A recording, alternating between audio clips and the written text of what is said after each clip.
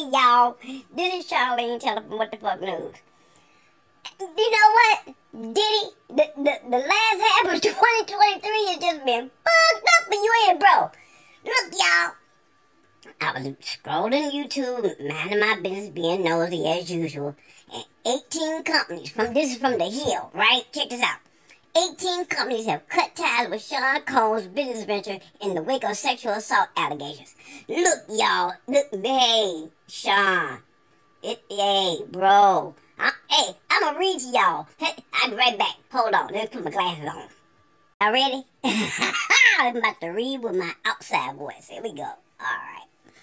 18 companies shared they have cut ties with a business venture created by hip-hop mogul Sean Diddy Combs amid the slew of sexual assault allegations against the music legend. Legend? Oh, you know what? Anyway, the companies confirmed with Rolling Stone magazine Sunday that they severed business relationships with Combs' recently launched platform Empower Global. Oh, he started something new. I didn't know that, y'all. It's over with now.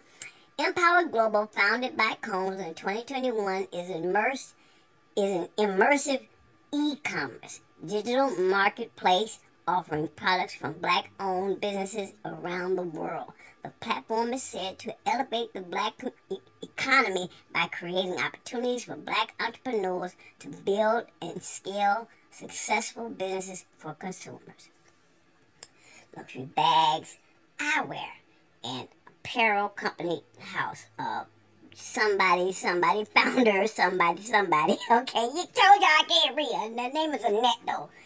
But anyway, it told the magazine that she cut ties with Empower Global after learning that Cassie Ventura's, better known as R&B singer Cassie, lawsuit against Combs. Also, when she found out about it, she cut ties with him. Oh, well, hey, look.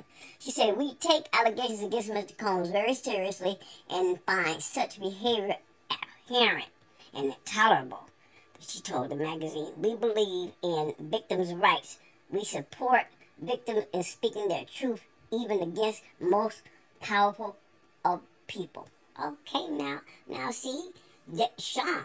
And y'all think, y'all think that that's the only person on the internet taking a look at a couple of clips I left that 50 is on that ass. And I'm waiting. Hey, Sean.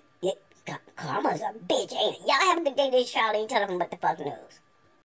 Last post, but he basically said he would buy Revolt for a pretty good amount of money. I really think you should consider that. You know, all the shit you got going on. Oh, y'all think shenanigans.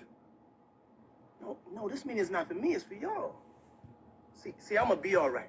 Yeah, I know you're gonna be all right, but I mean, let's just say worst case scenario. You know, like the feds are coming and they, put you in jail. I would take the money. You ever been mindfucked before? I'm mindfucking you right now.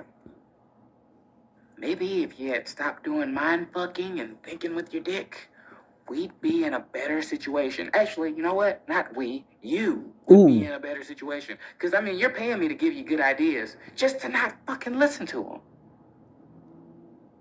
I'm sorry. I lost my cool there for a second. Throw that phone out of my office. You want me to throw my phone? Throw the phone out of my office.